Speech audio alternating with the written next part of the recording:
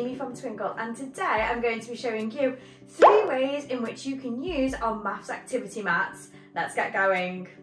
The maths activity mats are absolutely brilliant.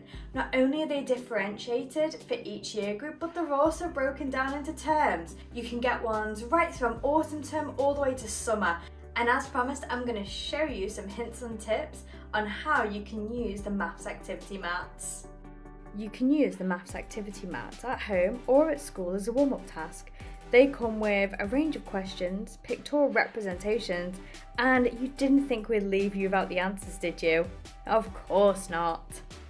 So this part, you might need some scissors, cut up each section individually and use them as a challenge card swap.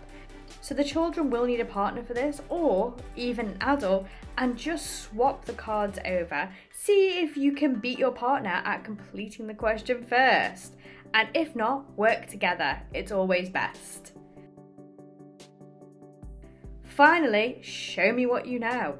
You can use these as mini assessments or mini tests to work out what your children know and where they need more practice. Stick a timer on and it gives them a bit of an extra challenge. I hope you found this really helpful today. I'll see you soon. Bye.